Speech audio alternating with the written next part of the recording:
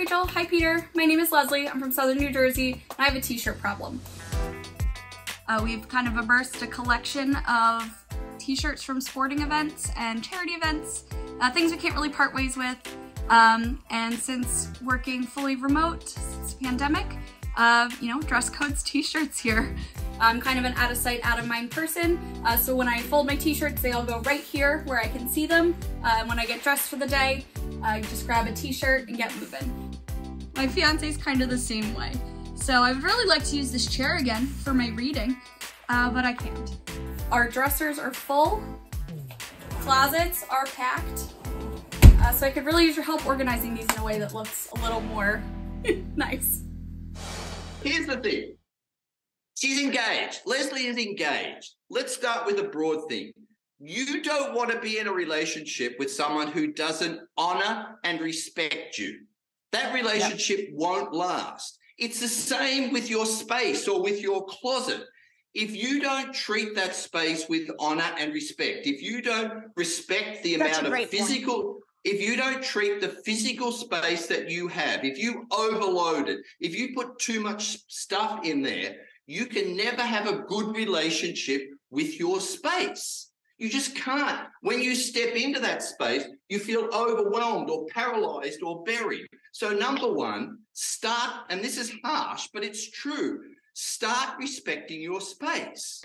So let's start. This is not first about organizing, it's about opening the space. So let's have one quick tip about that. It's called it's something that I call the lower third rule. Now listen up.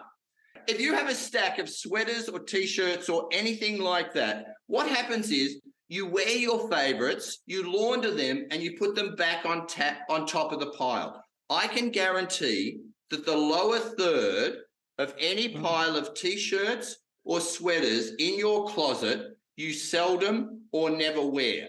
Go straight to your closet, don't even look at them, pull them out, and send them off to donation straight away. I promise you, you hardly ever wear them. The top third are the ones you wear most often, number one. Number two, Leslie, this is harsh. You have to start being an adult. You're no longer in college. You have to start getting that room to look like an adult lives here. So let's start one simple organizing solution. Once you declutter the items you don't use, here's a really simple solution, hanging solution for your closet for the t-shirts. It's a hanging organizer.